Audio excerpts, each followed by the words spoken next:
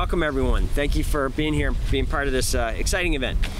I am excited to be here today to officially announce a new workforce training program that members of the city's team, the CEDO team, and many partners have worked hard to get underway. And we've got a number of folks from CEDO here. We're going to hear later from Brian Pine, our CEDO director, but I also want to call out our assistant director, Jillian Nanton, who has worked so hard on many city workforce development projects, and this one has been a real passion of hers. The experience of the COVID-19 pandemic has made clear the essential nature of caregiving and healthcare services.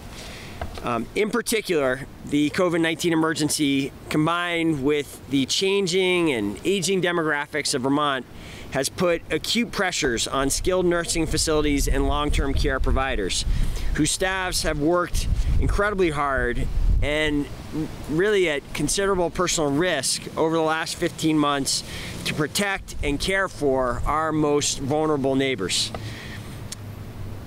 Our community-wide effort over the 457 days of the COVID-19 emergency here in Burlington brought with it many lessons and innovations that I am confident we can and will rely on to forge progress towards a stronger and better future. This new workforce training program is an example of that. This program is called Moving On, Moving Up, and is for licensed nursing assistants. And what it does is to leverage both the knowledge we gained by facing the unique pressures of the pandemic response and by using the prism of equity and planning, executing, and iterating our emergency response to really create this new program. What makes this program unique is that it intentionally lowers barriers to participation by providing wraparound services, so not just the job training, but wraparound services like technology, transportation, and childcare support, in addition to the soft skills development, intensive technical instruction, and paid real-world work experience. And the first two cohorts of this program, including the pilot phase that began in May, reflect that investment in equity. Participating in this training are women, former refugees, immigrants, and people of color who I know will, in turn, apply the skills and opportunity this program provides them to support a whole, healthy, and thriving community here in Burlington. As we work together to make progress both on our economic recovery and tackling racism as a public health emergency, I have great hope that the Moving On, Moving Up program, and hopefully future programs like this, will have a real and immediate impact by supporting BIPOC Burlingtonians in moving into meaningful and well-paying careers, and by expanding access and equity in healthcare across our region to everyone who needs it. Now, I am pleased to turn over the microphone. We're going to hear from a number of folks here. I'll introduce them as they come up to the podium. The first person we're going to hear from is Sarah Hoffman, who is the Interim Director of Nursing, Education, and Professional Development at the UVM Medical Center. And Sarah, thank you for everything the Medical Center has done for the community throughout this incredible period, and we're excited to hear from you today. Thank you. Thank you, Mayor.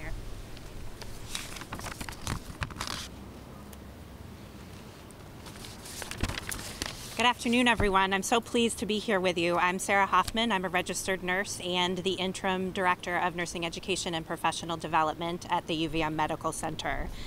I'd like to take a moment and thank the City of Burlington, as well as the community members that are interested in pursuing opportunities in healthcare. We are so grateful to be proud.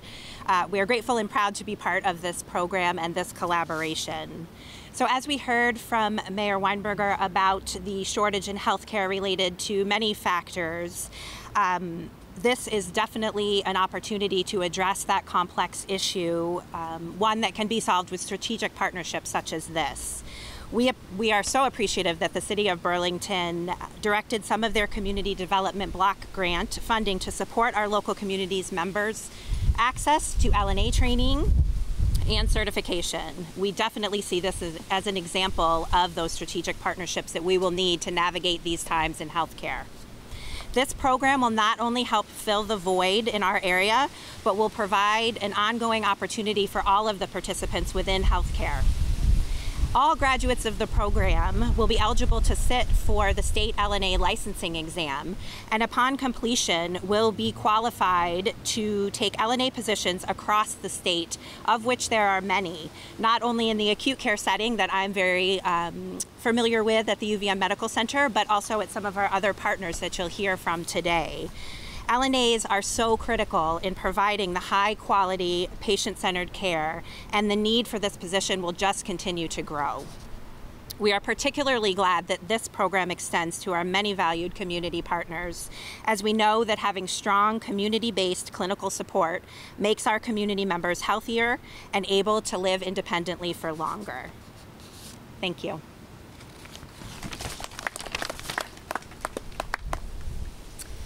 Thank you, Sarah. Next we are going to hear from Mohamed Basha, who is the CEO and founder of TLC HomeCare, key partner in this initiative. So, Mohamed, thank you, sir. Welcome. Thank you, and thank you, Jillian, for bringing this to us and having us part of this amazing program. TLC HomeCare is proud to be able to offer the LNA Workforce Training Program in partnership with CEDO. TLC HomeCare has been offering LNA training program to our community since 2018, as many LNA training programs are dismantling due to teaching staff shortages. TLC has heavily invested in our training program by building a dedicated training center at our office on Williston Road in South Burlington. According to a new report from Professional Healthcare Institute, caregiver shortage could mean 7.8 million unfilled jobs by 2026, which is only 5 years away. Caregivers such as these LNAs are at the front line of delivering care. Caregivers, more specifically caregiving, is one aspect of healthcare that cannot be outsourced to artificial intelligence or to any robotic technology that has become prevalent in our daily lives. We've been aware of healthcare staffing shortage and of the crisis over the last 10 years, and we're just at the onset of the healthcare shortage. Staffing crisis is further amplified in Vermont due to our rapidly aging population. At TLC HomeCare, we believe that in investing in our community by helping train people who have the desire and the earning to care for others. CEDO's LNA Workforce Training Program removes any financial or technical barriers, allowing TLC HomeCare to train those who are looking for a career path in healthcare.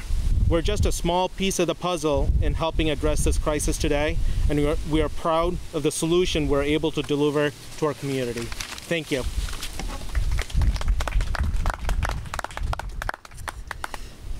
Thank you, Mohamed. We will next hear from Kathryn Titus, who is the Director of Operations here at Cathedral Square. Kathryn, thanks for hosting us today, and welcome. Thank you. Thank you, everybody, for coming to Cathedral Square. Cathedral Square has provided housing for over 40 years and converted the bottom 3 floors of this property next to us to affordable assisted living over 18 years ago due to the growing care need. In addition, we opened the first affordable memory care focused on assisted living in Williston 4 years ago. Recruiting well-trained direct care staff have become increasingly difficult in recent years, and this last year of the COVID-19 pandemic has been especially challenging. Our direct care staff have shown dedication, love, and courage in the face of the most trying circumstances. And when loved ones became separated by windows, lockdowns, and travel restrictions, it was our direct care workers that became their family, not only for the residents, but also for each other. They're truly amazing. This training opportunity, which came out of a group of senior providers meeting with the city officials throughout the pandemic, is so needed. We are excited to participate as an on-site clinic as training for the part of the LNA Workforce Initiative, and encourage direct care staff to highlight their knowledge and skills and offer the students a connection to the long-term care community here in Burlington. It's inspiring that this initiative creates a collaborative network of providers that historically have been competing for staffing. Cathedral Square is thrilled to be partnering with CEDO, TLC Nursing, the Ethan Allen Residence, UVM Medical Center in this program to build a workforce pipeline that can address our current critical staffing crisis and provide an ongoing training opportunity for direct care workers in long-term care. Through our collaboration, we can address a vital need in assisted living and residential care while providing LNA training opportunities for Vermonters that is second to none. We are so grateful that the City of Burlington and Jillian Manton have recognized this issue and responded to this challenge, which all of us are facing. This exciting initiative not only recognizes the importance of continuing to provide high-quality care and affordable long-term care services to our older Vermonters, but it also provides accessible training for critical compassion-based work for Vermonters looking to serve our community. Thank you.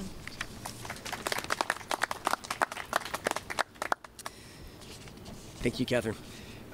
Next, we'll hear from Mary Mouey, who is the administrator at the Ethan Allen Residence. Mary, thank you. Thank you.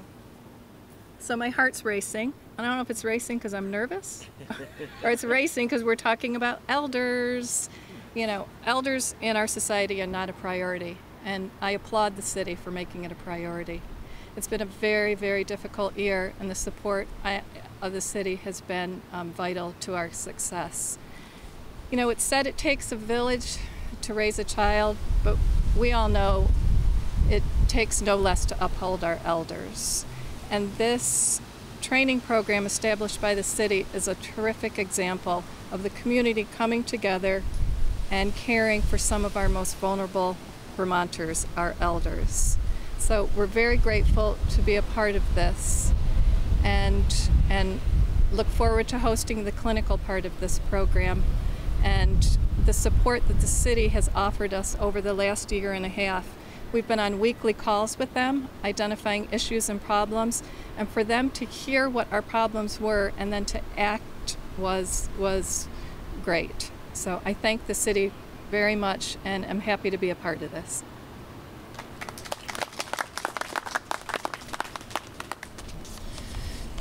Thank you for that, Mary. It was, speaking on behalf of the city team, I think it was a privilege to work with the senior providers that were doing such heroic work throughout and do anything that we could from the city to support those efforts. It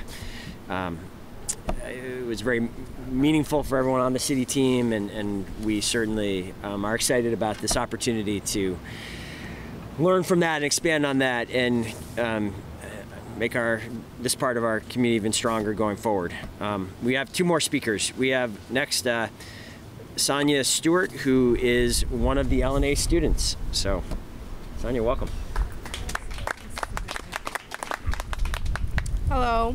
Hi, my name is Saneya Stewart, and I am lucky to be part of the first cohort for the CEDO LNA training. And this is a great opportunity that I was given. I've faced a lot of obstacles in life, and this has been a great opportunity to further my education and a stepping stone to go further in the medical field and become a RN. And I'm so grateful for that. Not only for that, but this program is great for people of color, people who are diverse in our community, because we don't have a lot of things like this for us. And it's really, really great to see that people come together to help us to succeed. And this program is so supportive.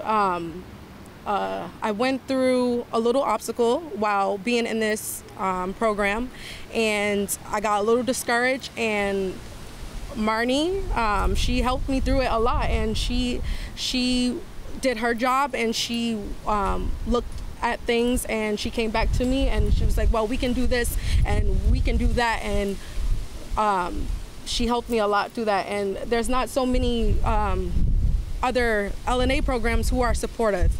They just want you to come and work, but they're helping. You guys are actually helping us, and I'm thankful for that. And I'm a little stuck.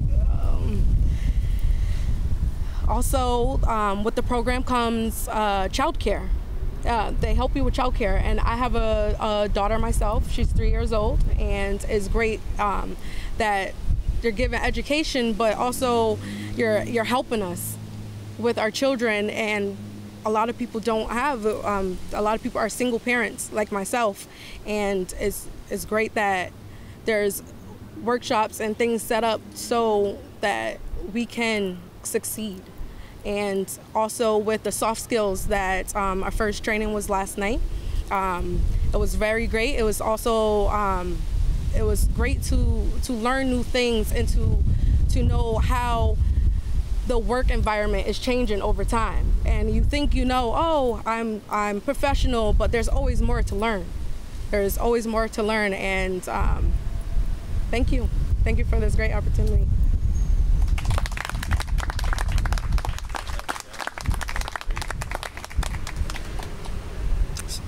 Saneya, thank you for sharing all that and for being part of this program, and good luck. Finally, Brian Pine, I think I can still say our new director of the Community Economic Development Office, is here. And Brian, please bring us home here. Sure. Thanks, Mr. Mayor. Thanks to Cathedral Square for having us today. I do want to acknowledge the work that Jillian Nanton has put into this program. Largely, her creation, her idea has come to fruition here. And the idea is one that CEDO has been promoting for the 4 decades that we've been in existence, which is that the economy needs to work for the people of this community in order for it to truly be a just and sustainable local economy. So when Jillian set out to create this program, it wasn't just to respond to the incredible needs for additional people in the field of nursing, which is critical, but it was also to recognize that overcoming barriers isn't something we can expect people to do who are facing those barriers themselves. We've got to do a true embrace of the people who are going through a program to make it meaningful and to reach folks who are facing lots of challenges in life. And so I actually started my career in the Old North End 35 years ago doing job training, and we tried to do what we thought was sort of an innovative idea, which is high school dropouts were renovating old buildings. And we did pretty well. We renovated a lot of buildings. We got some kids who were otherwise heading for trouble, out of trouble, but we didn't do enough to make sure that we were supporting them in an entire way, in a holistic way.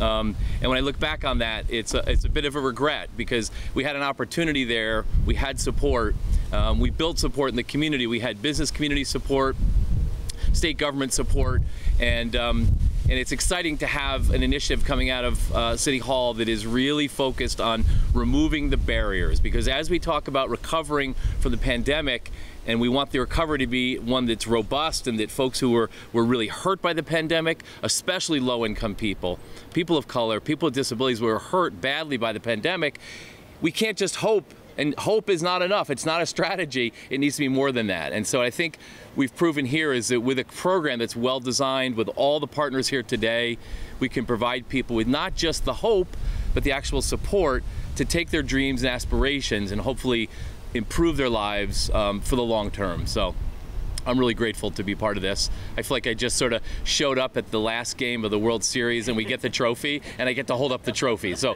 I didn't do much except to support Jillian, and the mayor, of course, provided lots of support to make that happen. So thank you.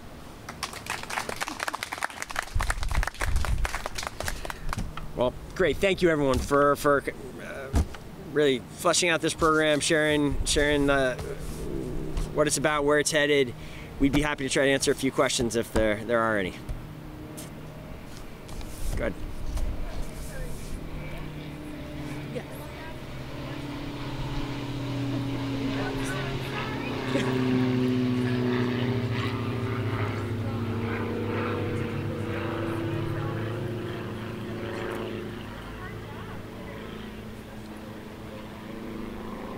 Because I always wanted to help people.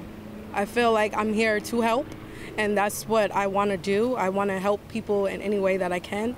And I also feel like my grandmother was a big reason why I wanted to go into the medical field. She passed from breast cancer, and just seeing and to be able to work with people and to just help them and the time that they need. So that's why.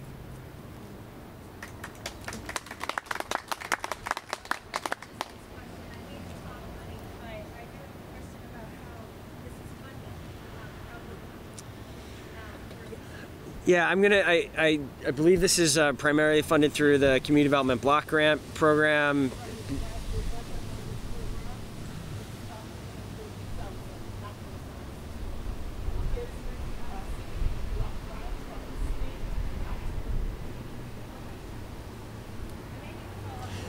Yeah, that's right. So the Community Development Block Grant Program is a federal program that the city gets a direct allocation.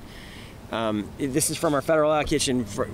So this is federal dollars that come straight to the city of Burlington, and we are investing that money in this program. And I believe the figure is $130,000 at this point. Great. Hi.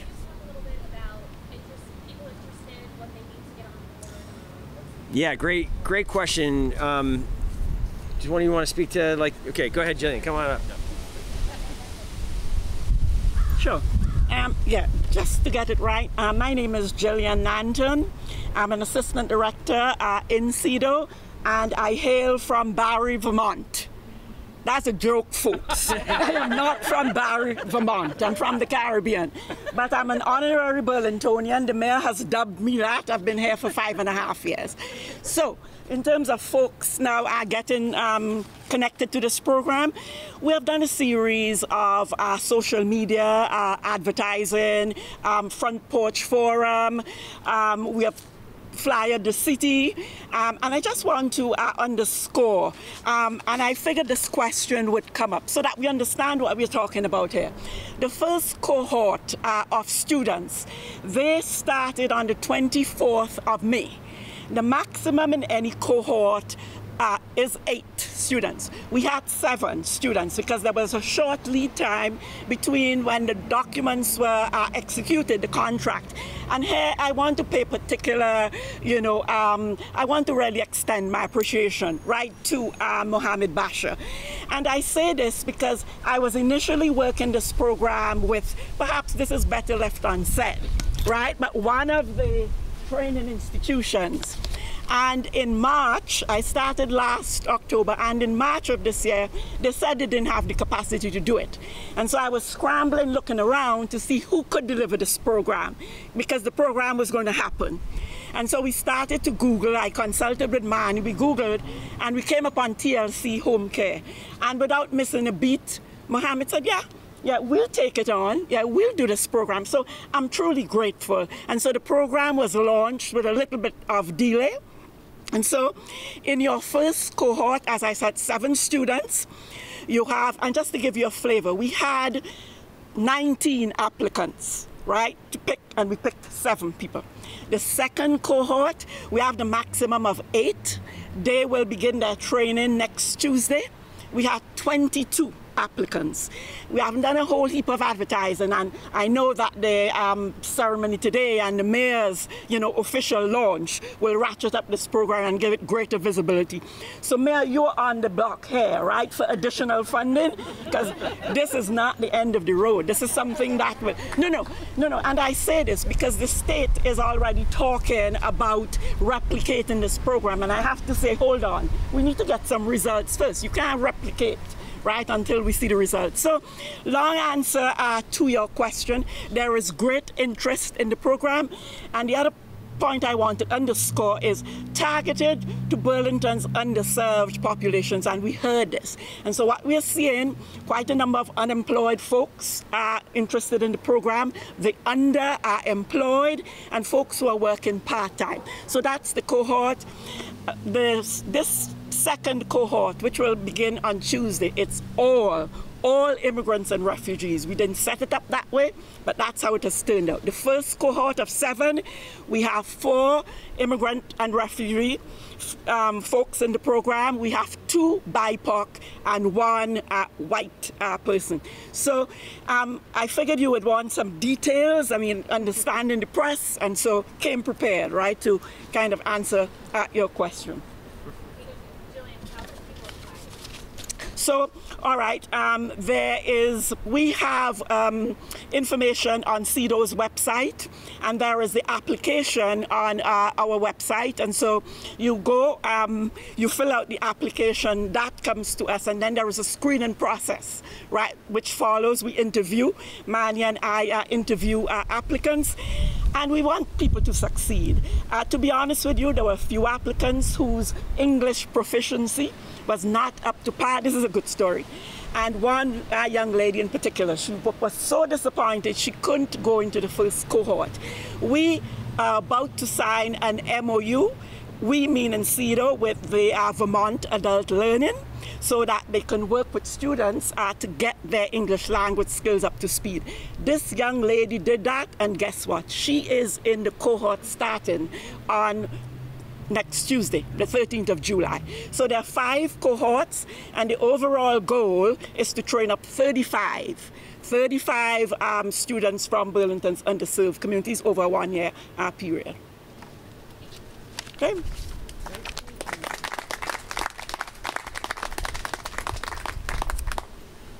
All right, well, thank you everyone for coming. Thank you again to everyone involved in getting this launch right, and we look forward to hearing updates and seeing this program blossom from here. So then we can talk about replicating it once we do that. All right. Thanks, everybody.